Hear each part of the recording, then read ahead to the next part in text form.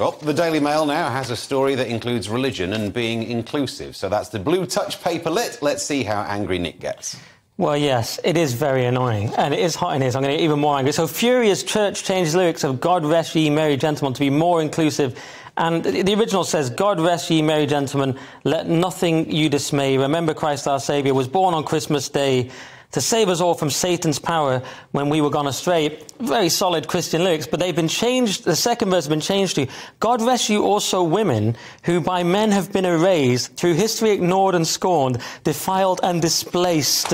Dodgy rhyme. And the third verse, God, by the way, and it's not even true, this is myth that the whole of history has just been this patriarchal, endless patriarchal oppression where women didn't exist, isn't it? And then the third verse, God rest you, queer and questioning, your anxious hearts be still. And it's including queer and questioning people. And I question this, so I think I've become a questioning person over this story.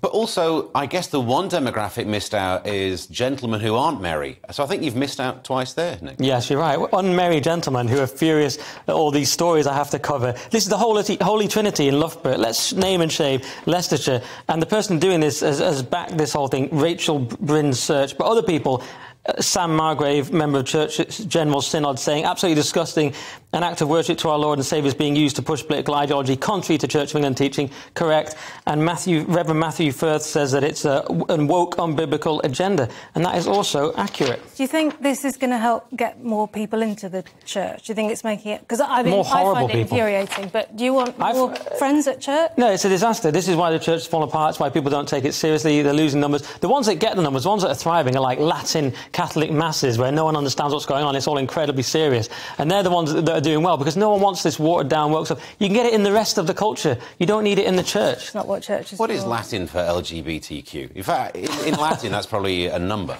I went to comprehensive school, Steve, so I have no idea. I don't even know what Latin is.